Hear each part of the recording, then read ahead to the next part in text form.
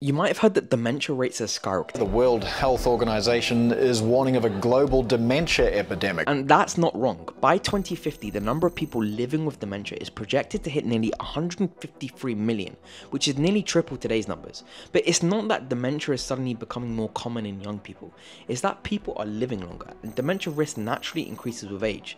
That's because as we age, the brain shrinks, nerve cells in the brain get damaged, and blood vessels in the brain narrow over time, all of which contribute to dementia.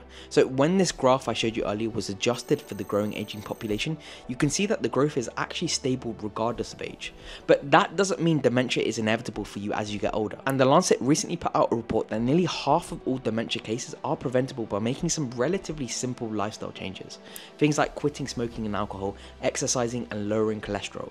But did you know one of the most powerful protectors against dementia is actually education? And there's a wide body of evidence that learning has a protective effect and delays the onset of dementia symptoms.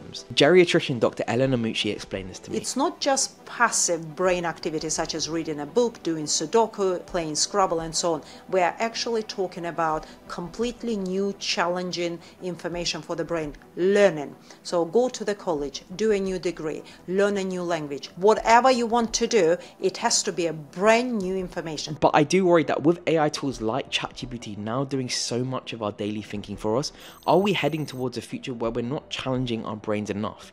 If we keep offloading cognitive effort, will we actually be fueling dementia rates without realizing it? Comment your thoughts down below and follow for more medical explainers like these.